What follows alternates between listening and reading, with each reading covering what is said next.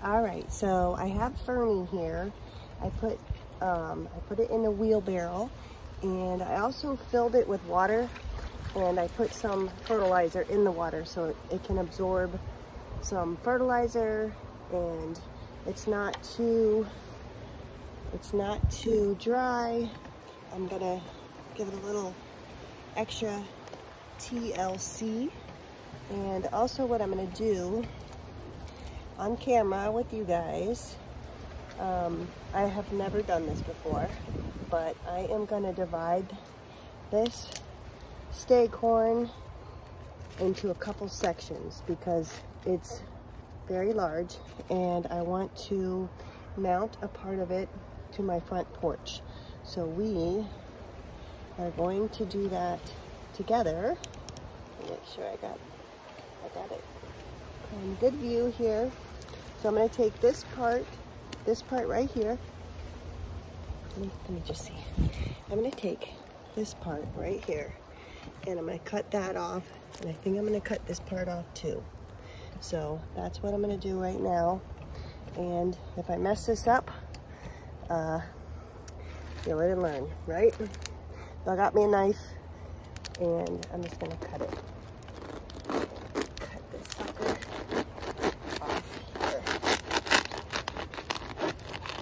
It's like, I don't know what it's like, cutting a steak or something. So anyway, there we go. I got this part here that I cut off, and I'm gonna let this, I put some bricks in here so it would weigh the wheelbarrow down.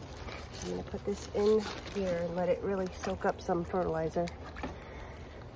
Oops, well that's in my way right now.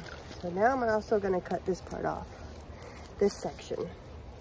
So you can see there's a plant coming out here and a plant coming out here. So I'm gonna try to get this little one here. I'm just gonna do this. It's like cutting cutting broccoli or something, but not. So now I have two. So I have this, I'm gonna let this absorb some of this water so that it gets fertilized. And I think I might stop there for now since I'm a novice and I've never done this before.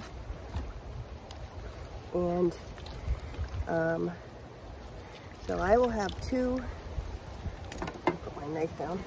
I will have two pieces of this fern to mount. And I'm not sure exactly what I'm gonna do with it yet. But I'm gonna figure it out. I did read, or not read, but I saw a video where you can cut this part off, and so it's easier to mount. So I'm gonna do that. Cut this part off. So that's what I did there. And so that'll be easier to mount. I'm gonna take this out so it doesn't take up any of that fertilizer that it doesn't need to. And this part, I don't think I'm gonna cut any more of that off. I'm just gonna let this soak in this fertilizer. So what I did was I took some Miracle-Gro fertilizer and I filled the wheelbarrow up so it can, I can saturate this pretty baby for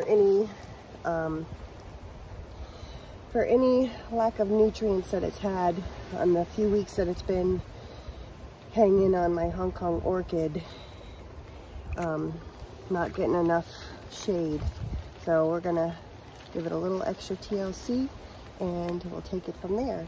And then when I get ready to mount, I will show you how I mount this onto the tree and onto a board.